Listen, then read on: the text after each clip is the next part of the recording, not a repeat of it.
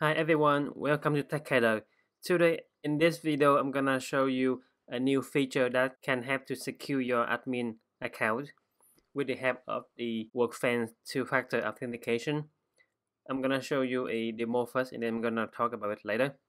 So for example, you have a WordPress website with the authentication from the Integrate Firebase PRO, and this feature only applies to the email and password authentication. It doesn't work with the social media authentication.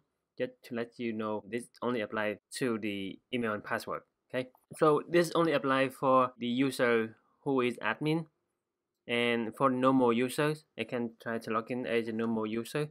This is how it works. Okay, so this is a normal email users. I'm gonna log in, and after user login, you see that username and then the display name, and it's not able to go to the WordPress admin dashboard, would belong to the admin permission. And I'm able to log in without any two-factor authentication. I'm gonna log out, and then I'm gonna try again with the admin users. Okay, let's do it with the admin user.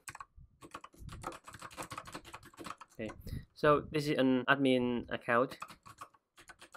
Okay, let's sign in. Okay, so after I log in, you will see that it will show me the two-factor authentication window.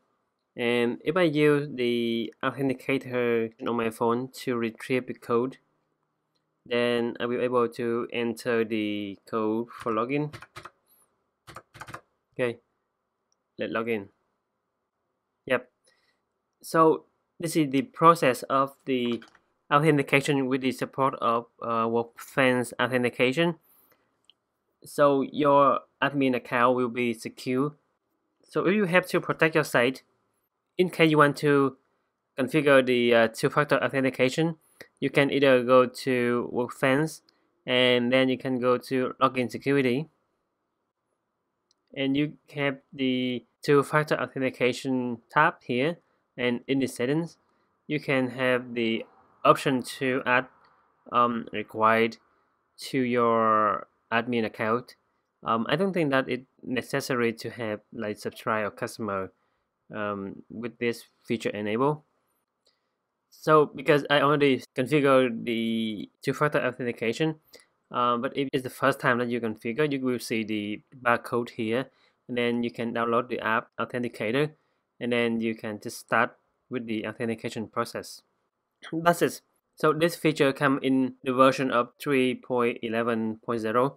So make sure that you have the plugin updated to the latest version for this feature to work. So that's everything.